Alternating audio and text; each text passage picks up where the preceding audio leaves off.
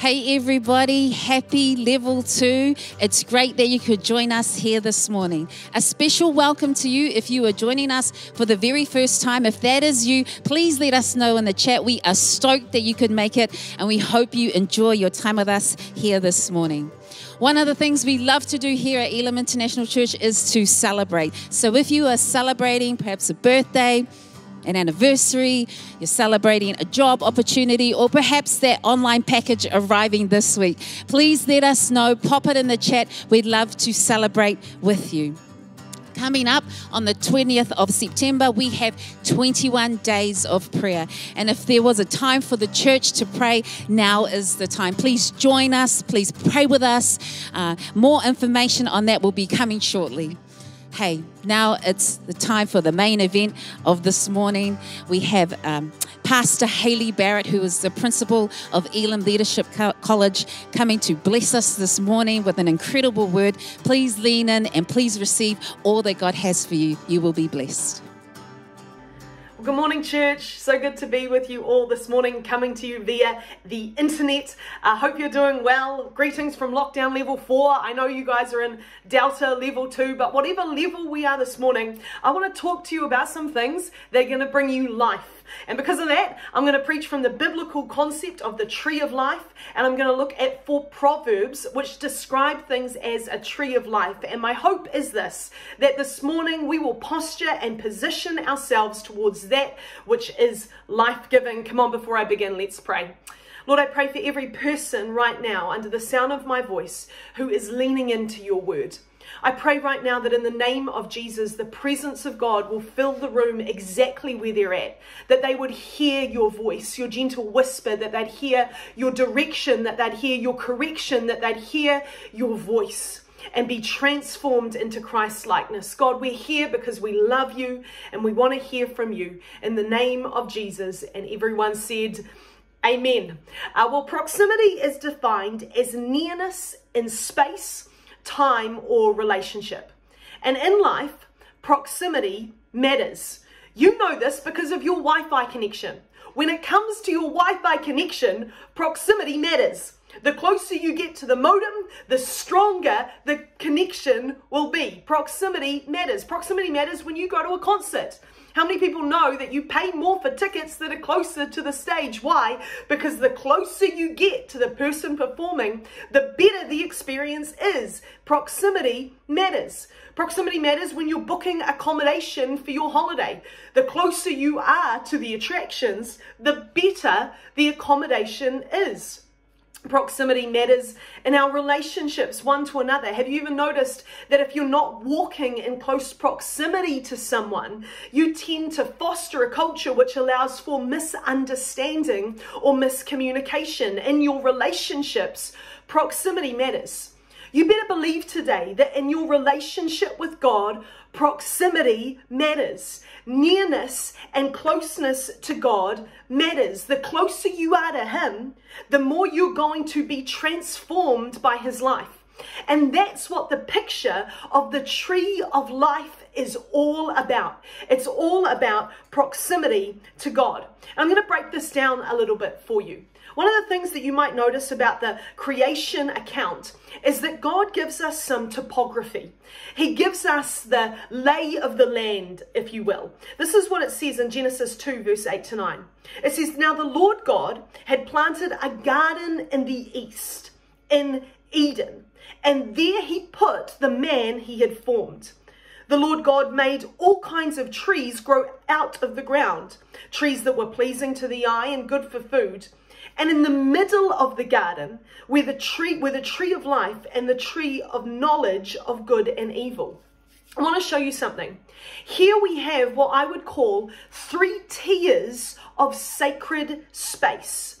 We have Eden, the garden, and the middle of the garden. The text also seems to indicate that the Garden of Eden is on top of a mountain because from it flows a river which waters the land. Interestingly, these 3 tiers of sacred space are reflected when God gives plans to build the tabernacle and the temple. The tabernacle and the temple, which were to house the presence of God. Let me show you this. They had an outer court, a holy place, and then a holy of holies, a most holy place. And it was in the most holy place that God put the Ark of the Covenant, which was where his presence came and dwelled. There was 3 tiers of sacred space, just like the Garden of Eden. And so in the garden, you have Eden, which is like the outer court. You have the Garden of Eden, which is like the holy place. And then you have the middle of the garden, which is the Holy of Holies. This was the place where Adam and Eve met with God. Isn't it interesting that in creation, even before sin entered mankind, proximity mattered? There was proximity in the Garden of Eden. There was an outer court. There was a holy place, and then there was a most holy place. And the most sacred space was the middle of the garden, where God would meet with Adam and Eve. You might be saying, why am I telling you this, Hayley? This is way too hard for a Sunday morning. Well, I'm telling you this because it was here in the middle of the garden, in the most holy place, and like the Holy of Holies in the Garden of Eden. It was here that God planted 2 trees, the tree of knowledge of good and evil and the tree of life. Now, he tells them, don't eat from the tree of the knowledge of good and evil, but there is no such prohibition when it comes to the tree of life. In fact, they were expected to eat from the tree of life. This is what it says in Genesis 2:15-17. It says, the Lord God took the man, put him in the Garden of Eden to work it and take care of it.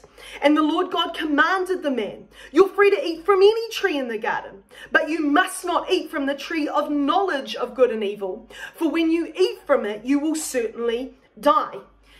Now go with me. The reason that Adam and Eve needed to eat from the tree of life was because even before the fall, even before they sinned, even before sin entered humankind, even before the fall, they were still susceptible to death. In other words, God is immortal, God lives forever, God has eternity in his very makeup, but we weren't like God in our makeup, which was eternal in nature. Man's ability to live forever, to enter into eternity, even in the Garden of Eden, is dependent on their receiving God's own life. And so in the center of the garden, God places the tree of life, and continued eating from it would enable man's life to be renewed. And so what would Adam and Eve do? They would by faith eat the fruit of the tree, and as they did, they would be renewed by the gift of God's own life so that they could participate in eternal life. I really wanted you to get this today, because I don't want you to go thinking that the fruit of the tree of life was like some philosopher's stone or was like some elixir of life. So that, if you and I were to go find the long lost tree of life, we'd be enabled to live forever. Listen, this is not an Indiana Jones movie. There was no innate magical power in the fruit that enabled Adam and Eve to live forever. The power wasn't in the fruit. This is what I want you to get. The power was in what the fruit represented.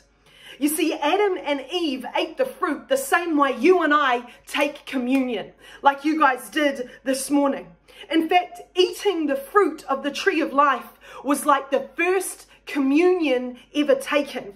And just like you and I take the bread and the wine to represent our communion, our fellowship, here we go, our proximity with God and our transformation by his life, so Adam and Eve ate the fruit of the tree of life to represent their proximity to God and their transformation by his life. This is why it's important that the tree of life was in the middle of the garden. It's a communication that the life wasn't found in the fruit. The life was found in what they had to go into to get it. And what they went into to get it was proximity to the very presence of God. You need to understand that the whole tree of life concept represents this thought. It is proximity to God that enables transformation in you. The more we come into his presence, the more we will be transformed by his life. That is what the tree of life is all about. Listen to me, this lockdown, I need to know the things that are going to transform me into the image of God. I need to know the things that are going to send me to proximity to God and transformation by his life. And that's why these 4 Proverbs are so important to us. 4 times, Proverbs describes some things as trees of life. This is what they mean. Things that are going to enable your proximity to him and your transformation by his life. Are you ready this morning? Let's hit these 4 things. The first thing that Proverbs describes as a tree of life is wisdom. It says that wisdom is a tree of life. Here's Proverbs 3 verse 13 and then forward to verse 18. It says, "Blessed are those who find wisdom and those who gain understanding. She is a tree of life to those who take hold of her, and those who hold fast will be blessed." You know, it's truly fascinating that the first thing that Proverbs describes as a tree of life is wisdom.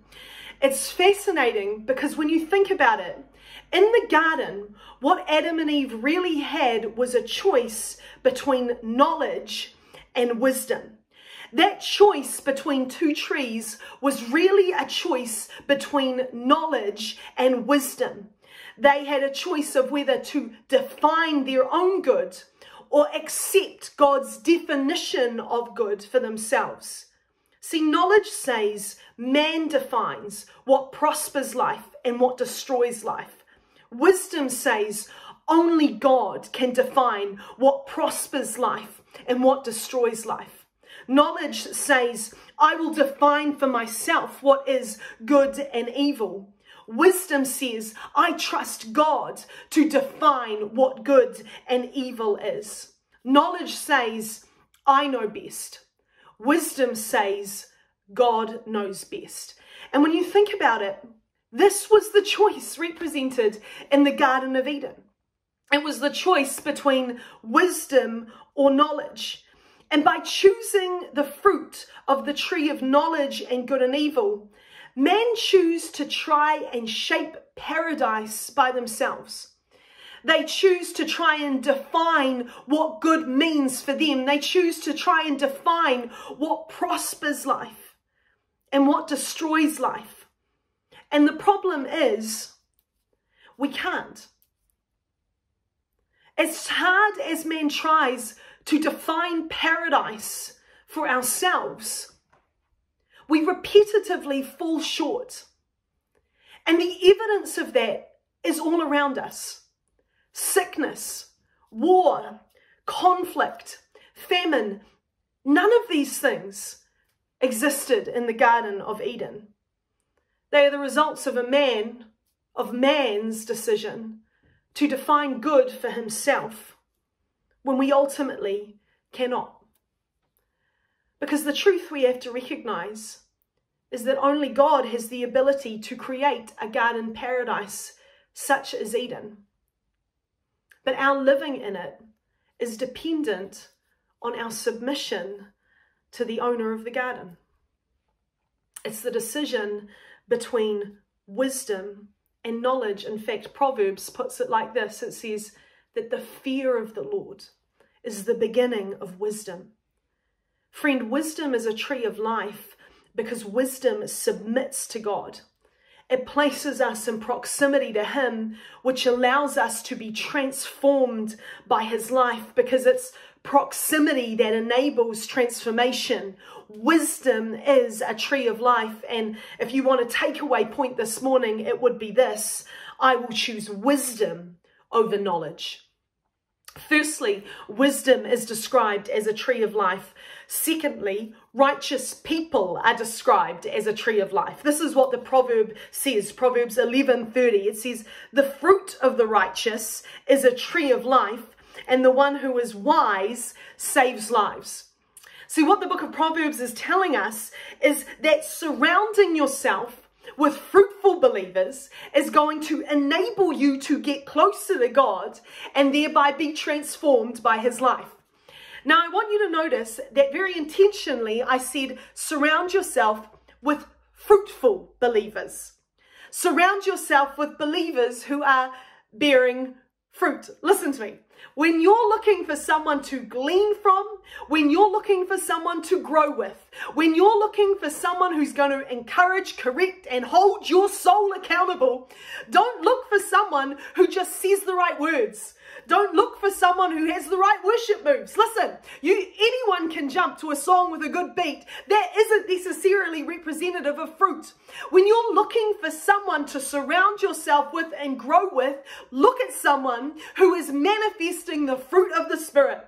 Look for someone who is abounding in love, joy, peace, patience, kindness, gentleness, goodness, self-control. Look for someone not who's manifesting words of wisdom, because words are like air and sometimes they can fly away. Look for people who are manifesting the fruit of the Spirit, because Proverbs says that those people are unto you a tree of life. That getting around them enables your proximity to God and your transformation by his life. Here's your takeaway point today. It's that I will surround myself with people who bear the fruit of righteousness. And in your rooms, I bet you're saying a big amen. Listen, I don't bet you're saying, I'm hopeful that you're saying a big amen. All right, point number 3 today.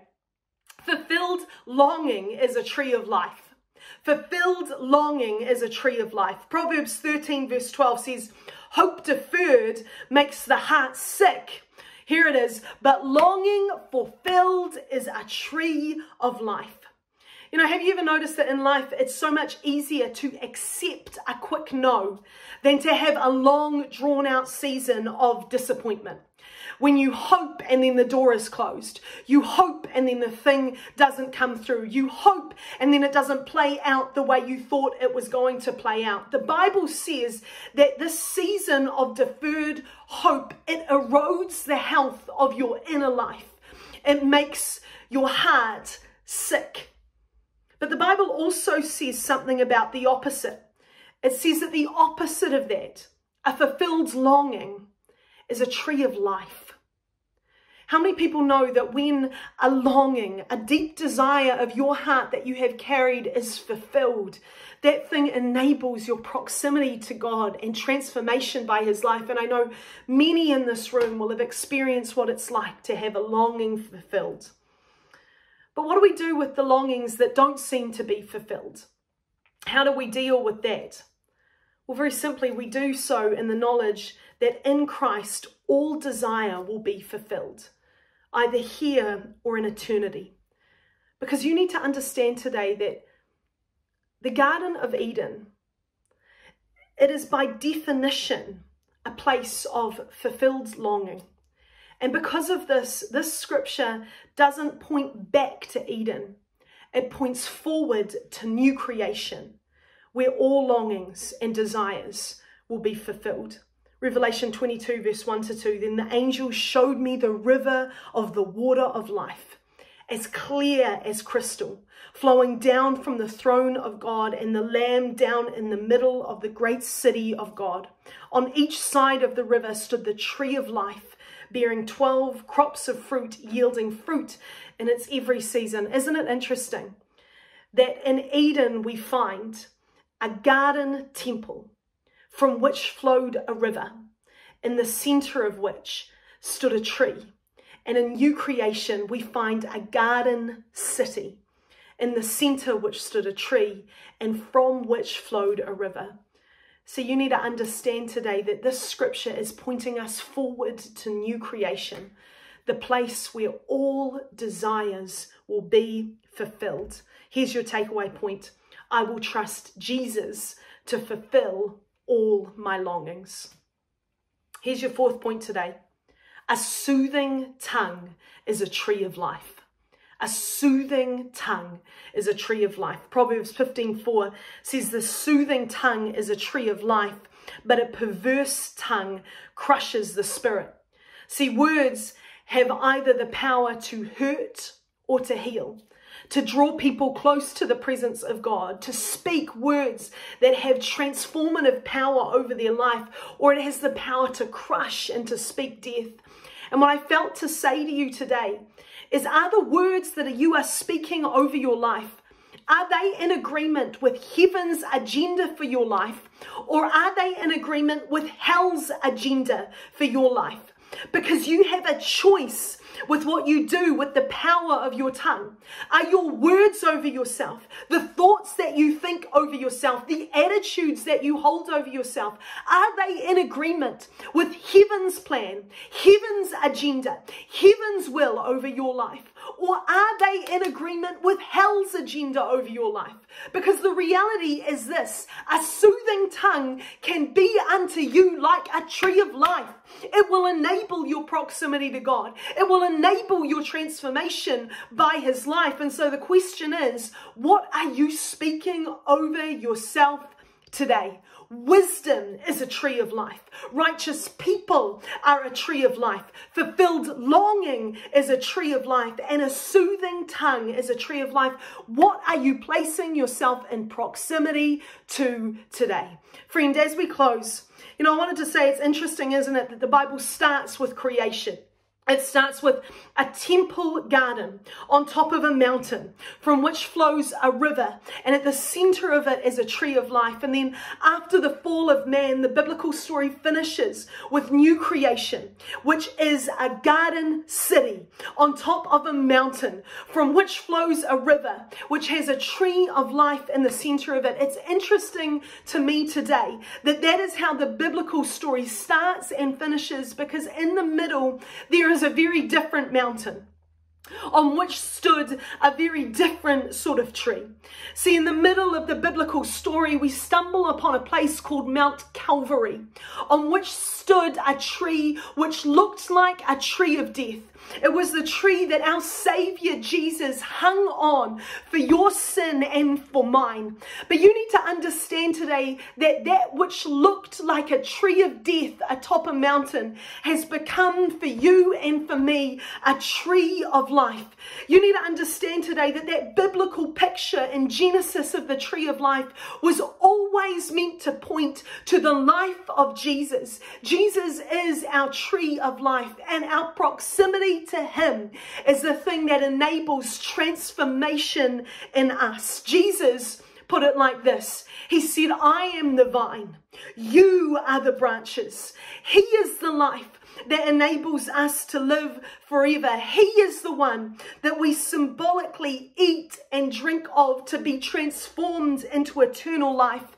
And just like that fruit of the tree of life represented proximity to God and transformation by his life, so today you and I have drunk of the fruit of the vine and ate of the bread of life to represent our proximity to our Jesus and our transformation by his life.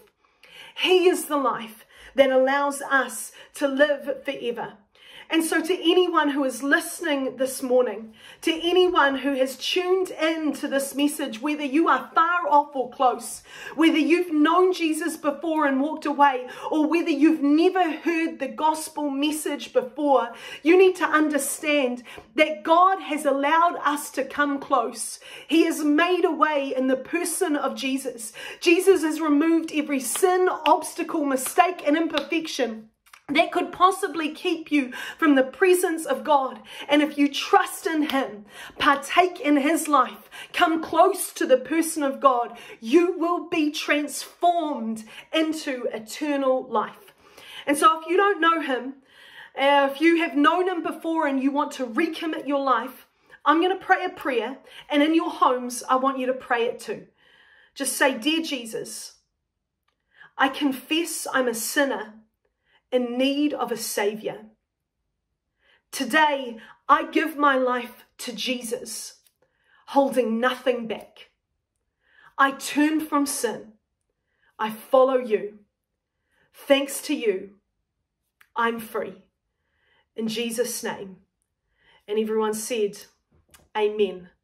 Listen, if you prayed that prayer for the first time, if you're praying it for the first time in a long time, or if you prayed it last week and you just felt like you wanted to pray it again, listen, there's a button that's coming up on the screen. It says that you raise your hand to commit your life to Jesus. I want you to go ahead and click that button. But other than that, I'm going to hand back to the team. God bless you. Thank you for giving me some moments this morning to spend time with you. I pray that you've been blessed in Jesus' name. Amen.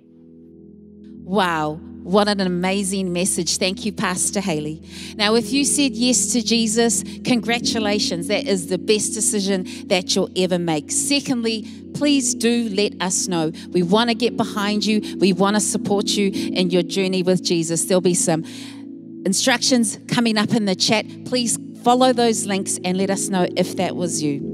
What an incredible time we've had together this morning. To close our service, here's a prayer of blessing from Pastor Boyd. Wow, what a phenomenal word. Thank you, Pastor Hayley, Barrett, for that.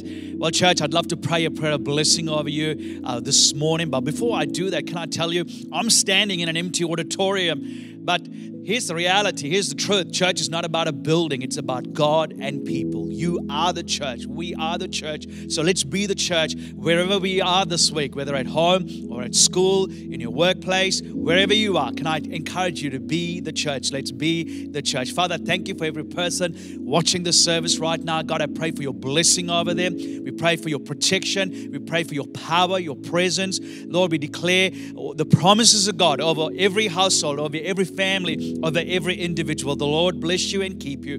May He cause His face to shine upon you. May He lift up His countenance upon you and give you His peace. In Jesus' mighty name we pray. Amen, amen, amen. God bless you. We love you. We'll see you soon.